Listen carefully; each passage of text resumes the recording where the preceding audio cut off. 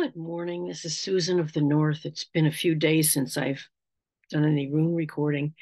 It's the Mercury Retrograde, and there's just been a bunch of stuff going on with me. But that's okay. Good morning. We'll start over. The first rune I drew for the day is Journey. This is reversed.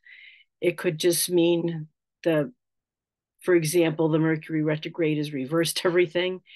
But also this rune, when it's reversed, can mean things like not feeling well, trips to the hospital, relatives may be involved in that.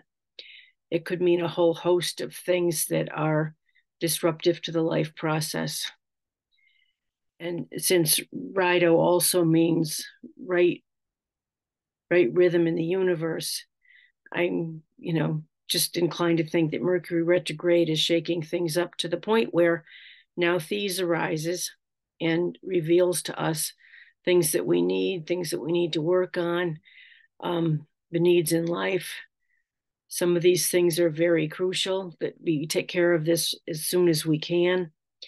And the other thing that comes up is OSS reversed.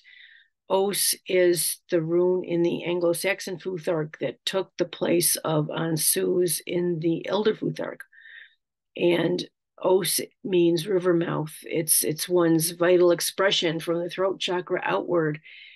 Creative expression is blocked. What are you not saying? What are you not doing? What are you not seeing that needs to be done? So today's reading really poses a lot of questions. There's no direct answer because we're all individuals, but everyone's circumstances are different.